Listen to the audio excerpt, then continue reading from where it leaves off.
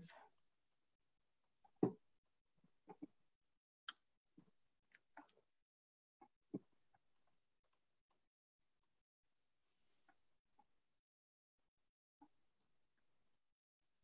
All right, welcome. Hello, everyone. We are very excited to kick off our Purple Prevention Thursdays. I am Stephanie Klotz. I'm the Professional Training Manager here at JBWS, and my coworker Maddie is also here. Hi, I'm Maddie Hahn. I'm the manager of the Dating Abuse Prevention Program for JBWS. And to start us off this evening, we are going to hear a video from our President and CEO, Diane Williams.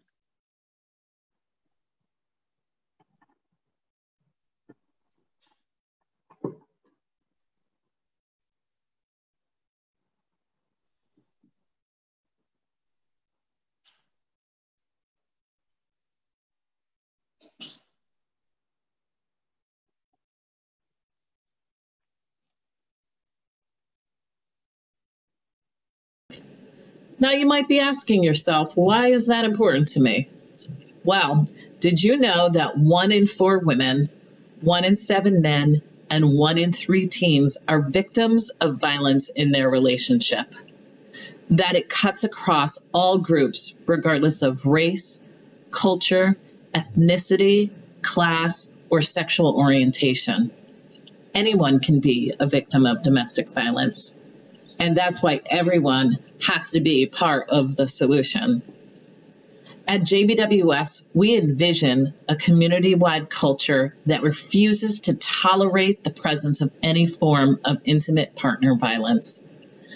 And that can start with you. Imagine if every single person committed to doing just one thing to prevent domestic violence or support someone who is suffering from abuse. Our collective action can be powerful, and together we can create real social change. Thank you, thank you, thank you for joining us in our mission to end domestic violence in our community.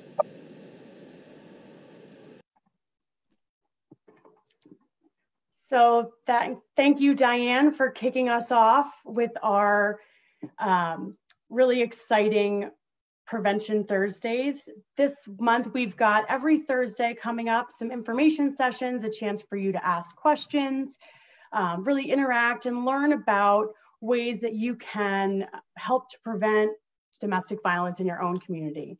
So next week, we've got domestic violence and COVID, looking at how that's impacted survivors. The week after that, we've got impact on children and how you can help build resilience. And then we're going to have dating violence and impact on teens. And we're going to wrap up the month with tech safety, which is something that every survivor and really all of us can benefit from. So another way that you can get involved, along with watching our Prevention Thursdays with me and Steph each week, you can get involved on social media. So you can use social media to raise awareness of intimate partner abuse, create your own profile picture and create posts using hashtag DVAM. Follow us on Facebook and share our posts throughout the month, and to engage with our followers in the different campaigns we have going on. You can stay tuned on our Instagram accounts. We are at JBWSDV, and we are also at No to Dating Abuse. So you can go on our Facebook and you can find either of the links to these social media accounts. We are going to be doing some Purple Thursdays and why we wear purple on our social media accounts. We're partnering with Drew University for that as well, to continuously raise awareness.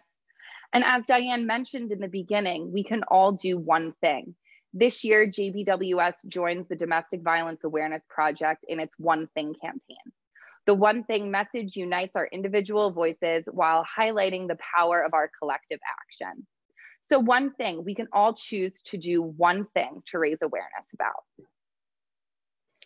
That's amazing, Maddie. And I just want to add that the One Thing campaign is through the Domestic Violence Awareness Project, and their one thing that they've identified is no survivor justice without racial justice. And I want to highlight that as a really important overarching message for hashtag One Thing. Your one thing doesn't have to be related to that, but that is definitely part of the movement right now. And acknowledging the racial inequalities that survivors are facing is really part of how we can pave the way to creating safe survivor spaces, both physically and emotionally. You also can check out other awareness projects, domestic violence awareness project activities like the National Call for Unity and their universal prayer. A lot of faith communities are impacted by this issue and are a great resource and support for survivors navigating DV and abuse in their home. We also offer community awareness education sessions for faith communities, if that's something that you would like to bring into the place of worship for yourself. We would love to engage with the community in that way to help raise awareness. We also acknowledge that this work is not just done by JBWS.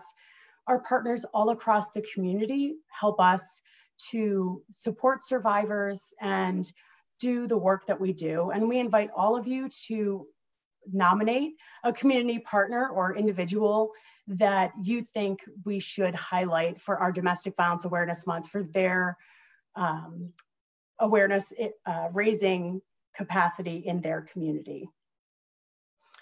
I also want to provide some information from Helen Lafroy about our special events that are coming up this month. Lots of ways that you can get involved and also have some fun.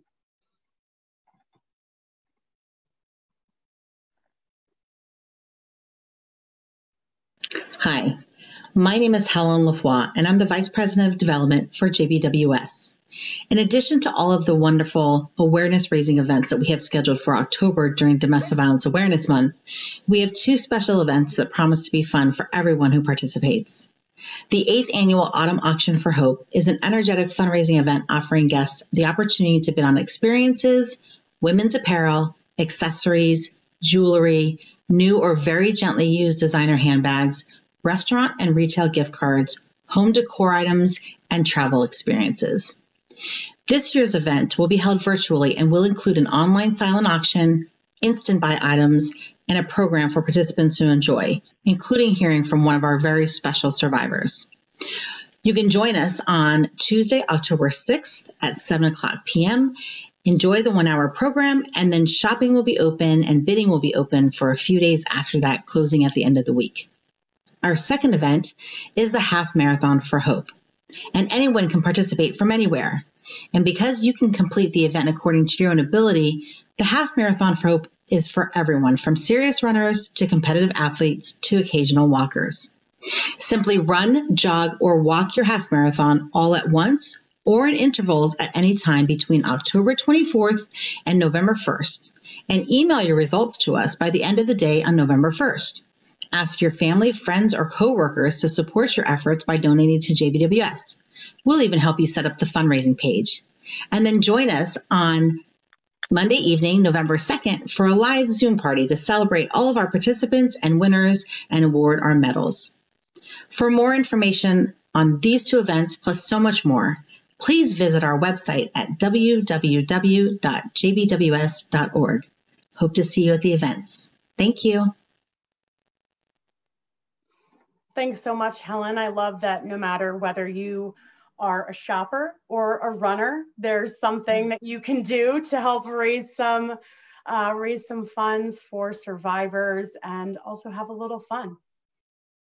Another thing you can do to get involved with Domestic Violence Awareness Month is becoming an awareness ambassador. Being an awareness ambassador can be for anyone and everyone.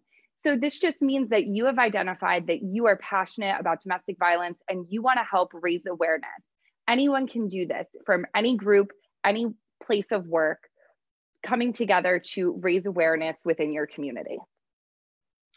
And it can really be in so many different places. So perhaps you're part of a civic group or a faith community. Maybe at your place of employment, you've had a coworker in the past that has navigated this issue, and you want your HR to learn how to be more supportive and put policy in place. We provide training and education for all different groups. If you're a nurse or someone who sees survivors in your field, We can come out and do training specified for what it is that your role is with a survivor to help you get the tools that you need to navigate people to safety. There's tons of things that you can do besides that. You can also connect and create your own fundraiser. Perhaps you have a yard sale and you wanted to go to JBWS. People are cleaning out their houses right now during COVID. And so whatever it might be, the sky's the limit. Being an awareness ambassador is about saying that, in my spaces where I am looking to make change and raise awareness and really just bring this home right to where it matters to you.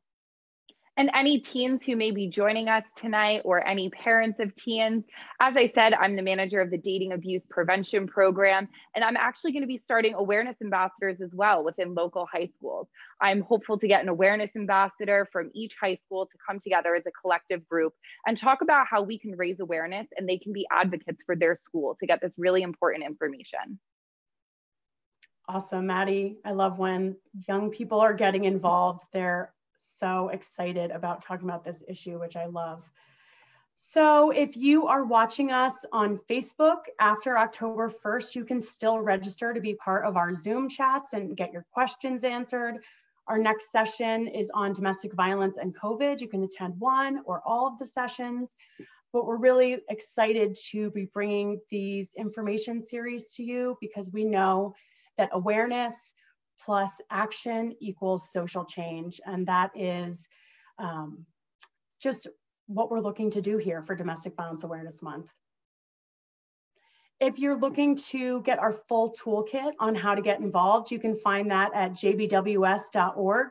And there are plenty of other ideas on how to raise awareness in your community there. So if we don't have any questions, I want to thank everyone for joining us, and I hope to see you on our next video. Thanks so much for joining us. We look forward to seeing you every Thursday in October.